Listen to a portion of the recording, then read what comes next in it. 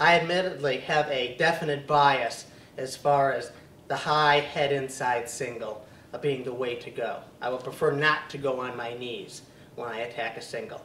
Some people like to do what's called a sweep single, and that's a fine technique. For me, again, and my type of style of wrestling, I've always preferred when I can to stay off of my knees, and so I would much prefer to go for the head inside single high as opposed to going for a sweep single on my knees. But if you are going to do a sweep type single, and that's a successful type of movement, there are many people that are very good at it, and it does work. One thing to think about and to keep in mind, and this goes along with some of the principles we've already talked about, when I do a sweep single, it's important when I attack, I can, one, change the angle, and two, immediately shift the weight. Again, Kobe is going to be much stronger if his weight is forward and towards me than away. Let me show you. Coming in slow, if I were to come in on a sweep type single here, and I start to fade away from my opponent, in other words, making a large circle coming around, you can see how Kobe's power is coming into me here.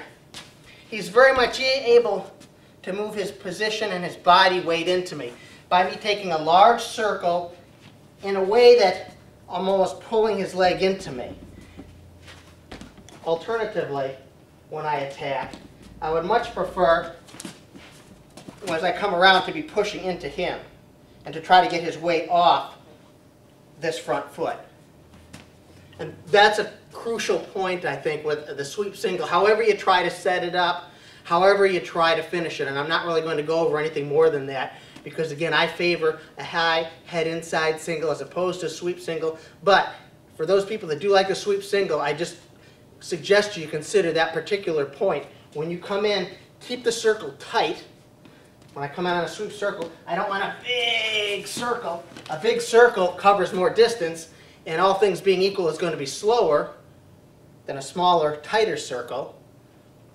Also, the larger the circle, there's going to have a tendency to be more of a likelihood of coming back and pulling my opponent into me, or at least allowing him to push into me based upon my not pushing into him.